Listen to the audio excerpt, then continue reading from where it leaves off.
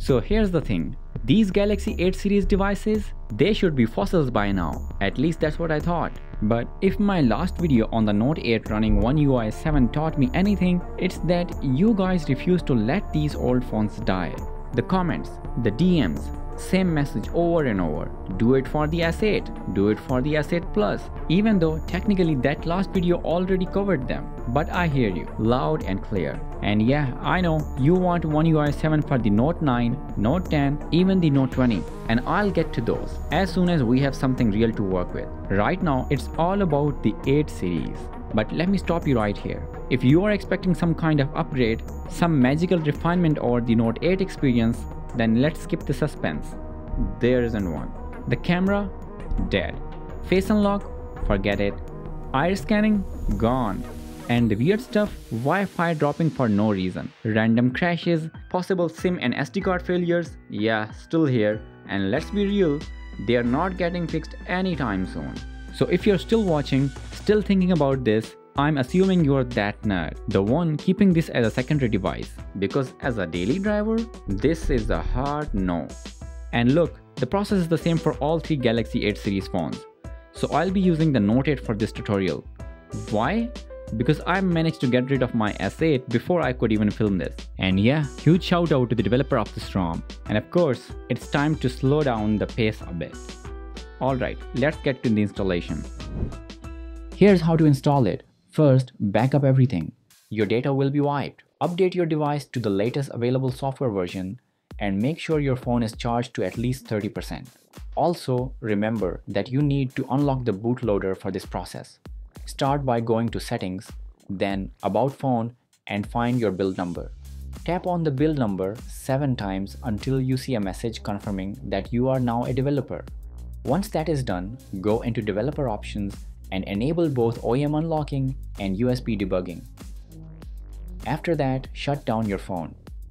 Once the device is turned off, download everything you need.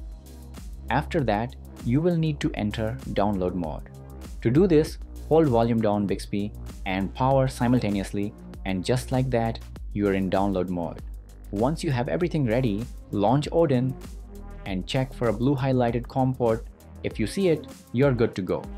Next, head to the options menu, disable auto restart, then click on AP and load the TWRP file you just downloaded.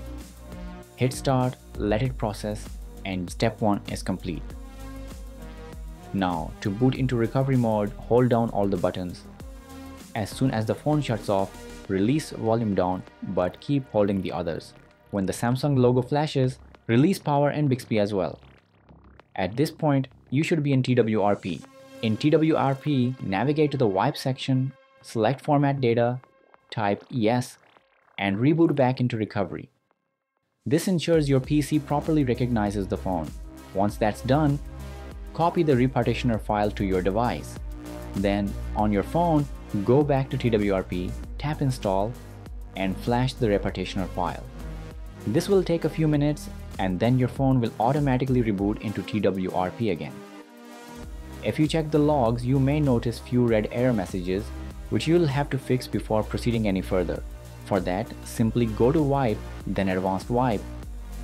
Select the affected partitions, such as data or cache, change their file system to F2FS, and format them. Just watch what I'm doing here and follow along. After that, confirm that your phone is visible on your PC. Now, transfer the ROM file to your phone's internal storage. Go to Install, select the ROM file, and flash it. The installation process will begin immediately. After a few minutes, OneUI 7 is up and running on your Galaxy 8 device.